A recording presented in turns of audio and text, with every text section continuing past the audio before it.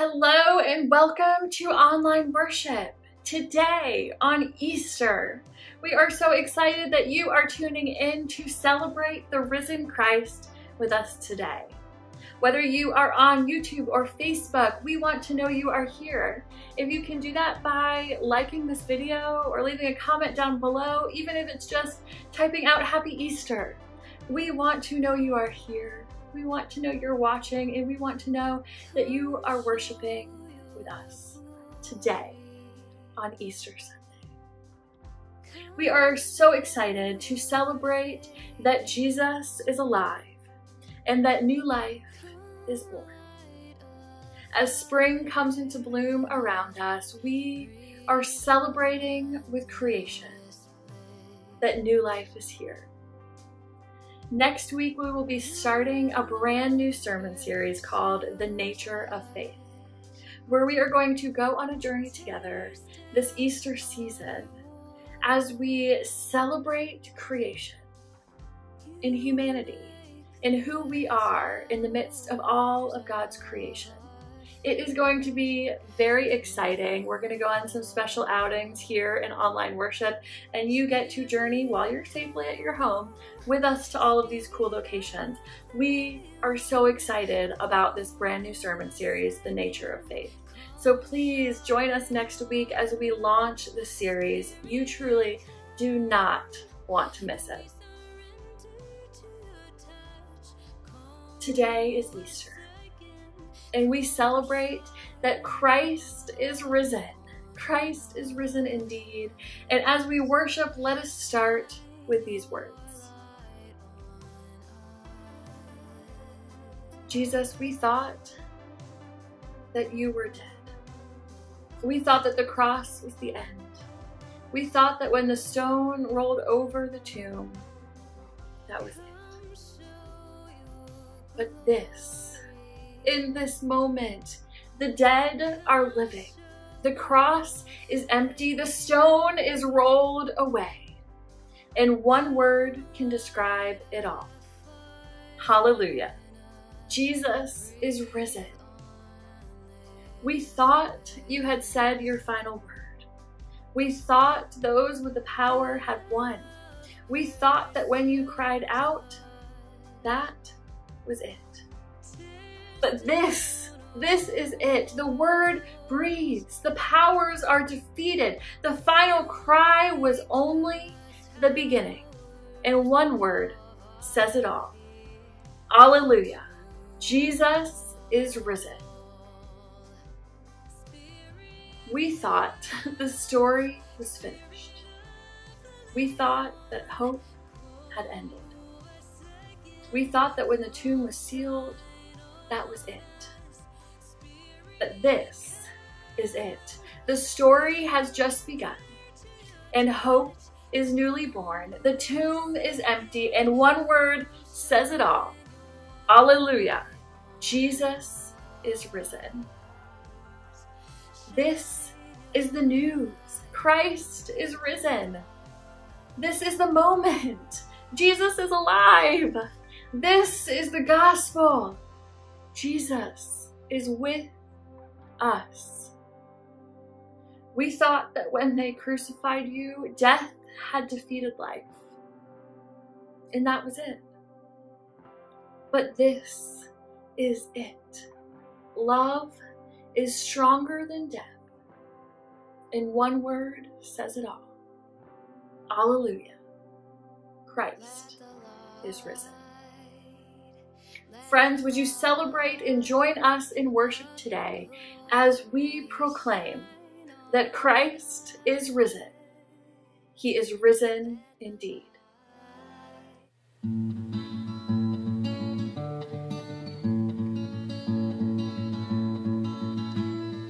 Alone in my sorrow and dead in my sin, lost without hope and no place to begin.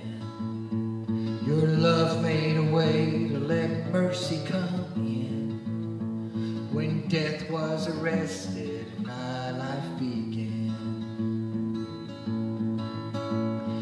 Ash was redeemed, only beauty remains. My orphan heart was given a name. My mourning grew quiet, my feet rose to dance. When death was arrested and my life began. Oh, your grace so free washes over me. You have made me new, now life begins with you. It's your endless love pouring down on us. You have made us new, now life begins with you. Released from my shame, I'm a prisoner no more. My shame was a ransom you faithfully bore. He canceled my debt and he called me his friend. When death was arrested and my life began. Oh, your grace so free washes over me. You have made me new, now life begins with you. It's your endless love pouring down on us. You have made us new, now life begins with you. Our Savior displayed on a criminal's cross. Darkness rejoiced as though heaven had lost. But then Jesus arose with our freedom in hand. That's when death was arrested and my life began. Oh, your grace so free washes over me. You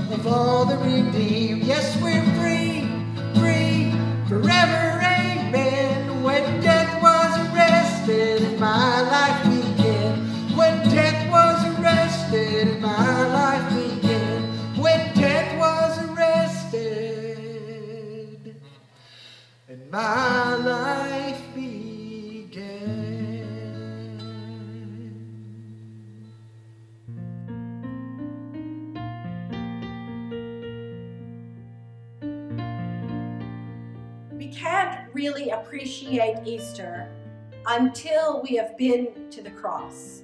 You can't really comprehend the power of the day unless you have experienced your own darkness, your own pain, your own bite of evil. Unless you have witnessed real brokenness and felt defeat and loss, you can't really grasp the triumph of Easter. So let's journey together from the cross to the open grave. Jesus died at about 3 o'clock on a Friday afternoon, just 3 hours before the Passover Sabbath began.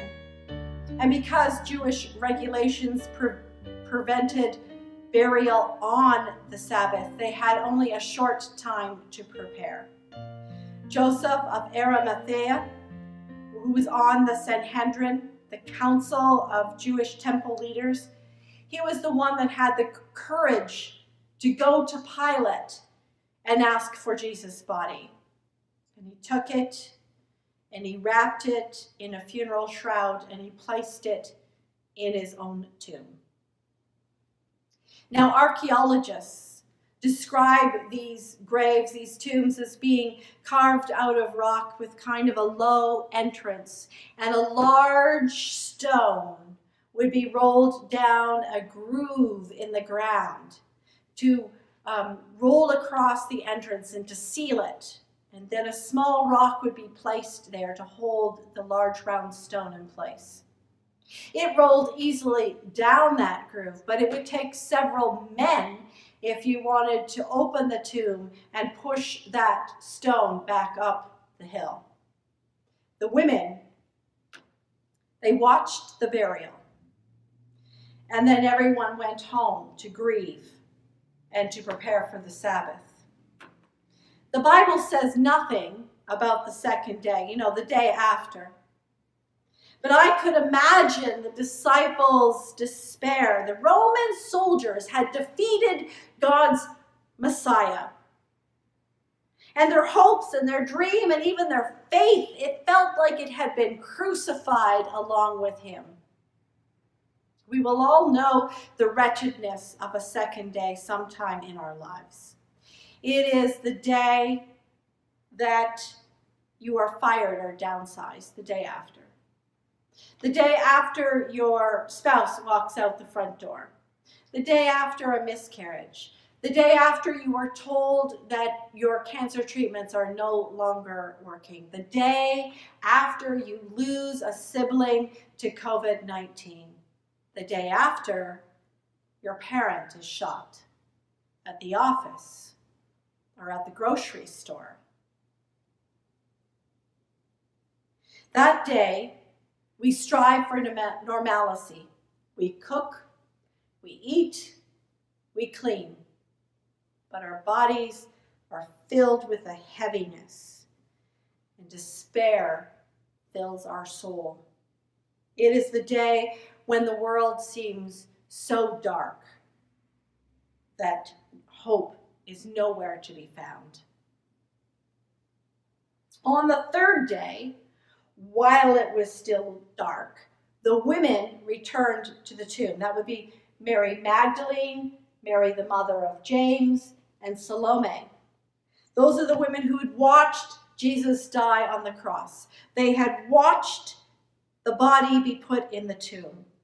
And they went there to complete the burial process, to grieve, to show respect, to have some kind of closure. Can you imagine them stumbling along the rocky road in the pre-dawn dim light, kind of picking out the landmarks, trying to remember the way to the tomb, wondering if they would be physically strong enough to move that rock back up, and emotionally strong enough to anoint the body with the funeral spices. But when they arrived, the stone had already been removed and the grave was open. Going to the tomb, they saw a young man in there, dressed completely in white, sitting to the right of where the body was supposed to be. And like all of God's messengers, the first thing he said was, do not be afraid. And like all people who encounter the angelic, they were amazed, astonished. They were afraid. The young man who knew that they expected to find the crucified body of Jesus said, he isn't here. He's been raised. And he instructed them to go and tell the disciples, especially Peter, that Jesus had already gone ahead to Galilee. He said he would find them there, exactly as Jesus had foretold. Now, faced with the naked power of God who moves huge stone and raises the dead, they did what most regular people would do. They ran. They didn't just meander home in some kind of wonder. They exploded out of that tomb, wide-eyed and trembling, with feet slapping the sand as fast as they could go. This is the final image that Mark offers us, one of fear and amazement and motion. If Mark's gospel were turned into a movie, it would not have a nice, tidy ending as the other Gospels have, with Jesus breaking bread in an inn on the way to Emmaus, or eating fish in an upper room, or around a campfire at a beach. There'd be no happy conclusion before the words, "The end," appeared on the screen and the credits scrolled. No. The end of Mark's movie would be more like a dreaded last episode of your favorite TV series. The season finale begins, and one of the favorite characters has been in a horrible accident, and all of his friends have gathered in the hospital in the waiting room, and the doors to the operating room open, and the surgeon, exhausted, comes out to bring them the news, and they all look at her expectantly. And then the screen would go dark, and the words, "To be continued," would be flashed there. To be continued? Really? The empty tomb and the message he is going ahead to Galilee presents followers a challenge. If the tomb is empty and Jesus is raised, then the dream is not dead. The reign of God is closer than one would think, and the mission is not complete, and the work needs to continue. Jesus is loose in the world. The women didn't just sit down and have a cup of coffee and meditate on that. They didn't form a United Methodist committee to come up with Plan B. No, they ran. They got to move on. The ending sends followers back to Galilee, where Jesus first told the good news and where he first called the disciples into action. The story continues. God didn't roll away the stone so that Jesus could get out, but so that we could get in and see that the tomb was empty and that he had gone ahead to begin something new. In the middle of our darkest, most frightening days, we will be directed to new beginnings. We will find hope in the community of believers, our congregation, our church. As writer Melissa Bain-Sevier notices, once the tomb has been opened, there is no telling where the story might go from there. There is no stopping the places where Jesus might show up, like in your kitchen, or in the middle of an argument, or in your office, or in the unemployment office, or in a hospital, in the NICU, or the COVID ward, or in a funeral home. Fear doesn't have to be the last word. Although they were afraid, are the last words of Mark's gospel story. They are not the end of God's story, or the end of the women's story, or the end of the disciples' story, or the end of your story or my story. The story of resurrection is not told by standing and staring into a tomb. It is to be lived by turning and running headlong back into life.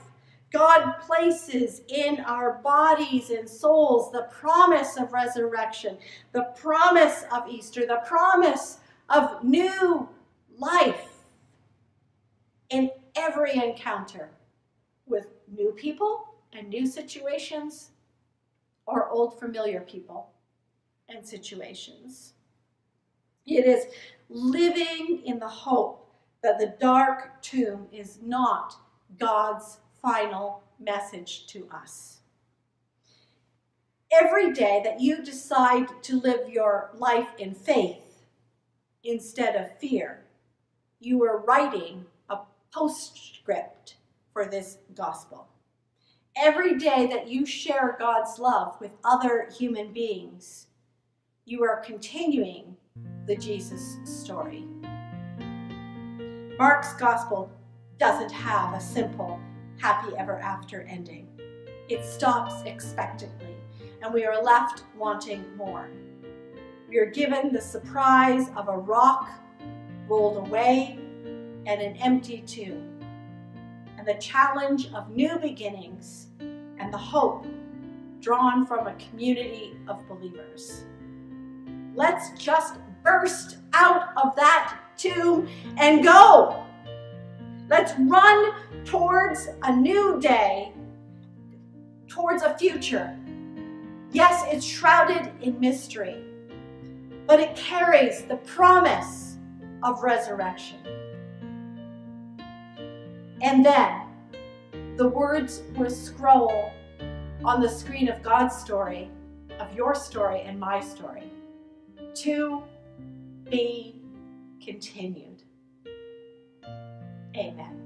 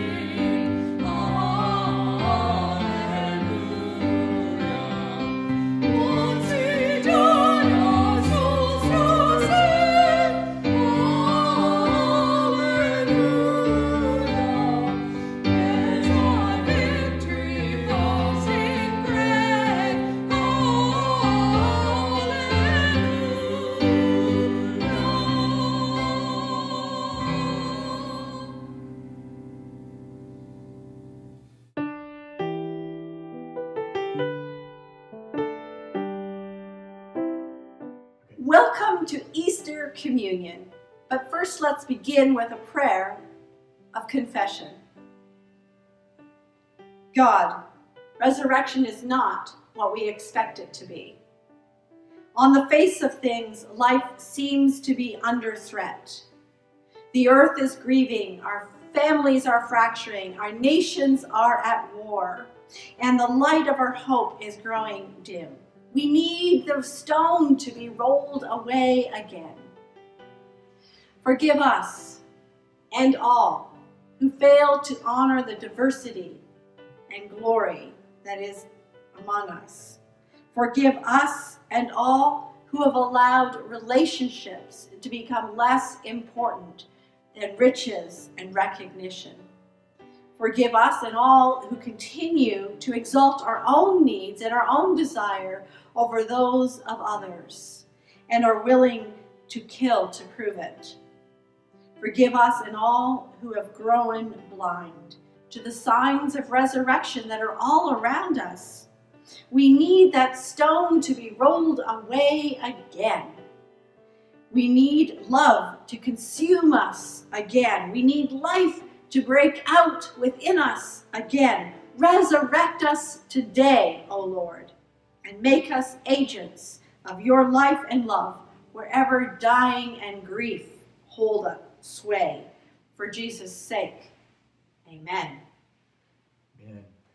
Now would you join us as we pray the prayer that Jesus taught us to pray? Our Father, who art in heaven, hallowed be thy name. Thy kingdom come, thy will be done on earth as it is in heaven. Give us this day our daily bread, and forgive us our trespasses as we forgive those who trespass against us. And lead us not into temptation, but deliver us from evil. For thine is the kingdom and the power and the glory forever and ever. Amen. Amen. Christ is risen. He is risen indeed. Let's celebrate this irresistible life. Let's open our hearts to the joy and wonder of infinite possibility, of unquenchable hope, and eternal resurrection. We celebrate, we raise our voices and our hearts in worship and thanksgiving to the God who lives. Resurrection has happened because Christ was first prepared to die. Defying death, he refused to loosen his grip on life and love. And so now, as he encouraged us, we choose to remember so that we too can truly live. Jesus gathered together on the night before he died with his closest followers. And at supper, he took the bread and blessed it. Then he broke it and gave it to his disciples, saying, "This is my body, broken so that you may know life. Eat it and remember me." After the meal, Jesus took the wine and he blessed it. Then he gave it to his disciples, saying, "This is my blood shed for you, so that you may know life. Drink it and remember me." And so now, Lord of life, we share in this meal, we celebrate together, and we remember you. And we will continue to do this until resurrection has flooded the whole creation. Amen. Amen. May this bread and this wine become for us in this moment your life-giving body and blood. And may we who share this meal be joined with you and joined with each other as one body in resurrection life, and sharing with all of creation your eternal salvation. Amen. Amen. As we break this bread, we receive Christ's life in all of our diversity and in all of our individuality, as we share this one loaf, we are one. You may now eat and drink in your home.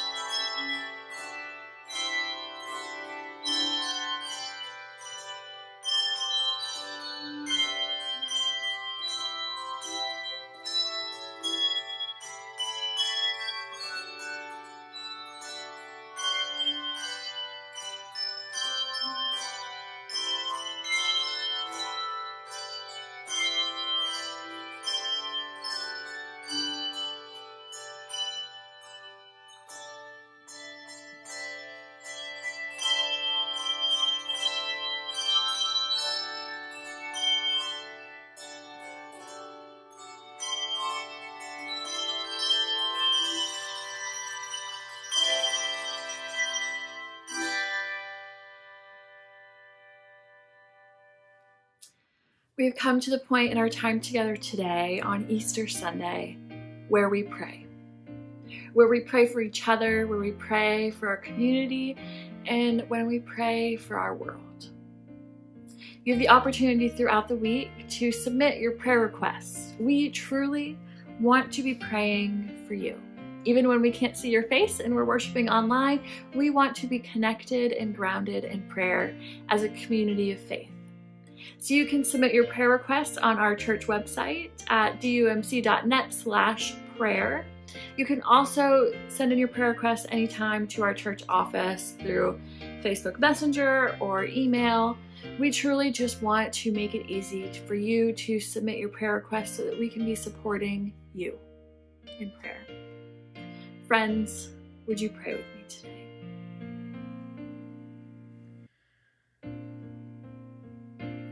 Heavenly Father, in the joy and hope of this Easter morning, we sing Alleluia with the fullness of our hearts.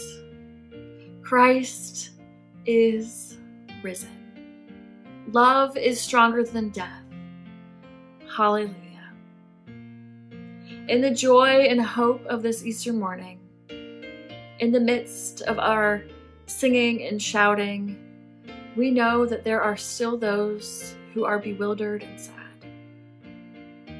Today we pray for those that have no hope, for those who suffer from depression, loneliness, and fear.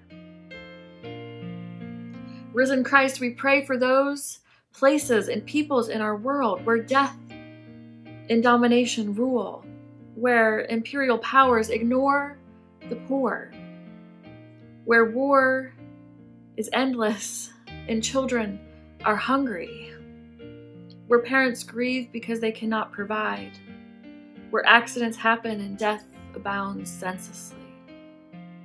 We pray. God, we pray for those situations.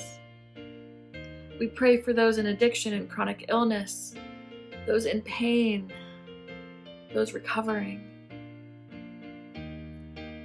In the hope and joy of this Easter morning, we realize the depth and breadth of what it means to be your Easter people. For we are the ones who are called to go into the world and in the lives of the world and to work for justice and life for all of your creation. It is up to us to bear the witness to the promise of the resurrection, to hold those in despair and believe for them that love is stronger than death. In the joy and hope of this Easter morning, O God, give us the courage to bear your living love in every corner of our lives, so that your presence will be here on earth as it is in heaven. In the name of the risen Christ we pray. Alleluia and amen. Friends, today we proclaim that Christ is risen. He is risen indeed. Go out into the world and share the love of Christ with all you meet. Go in grace and go with God. Be blessed and happy Easter.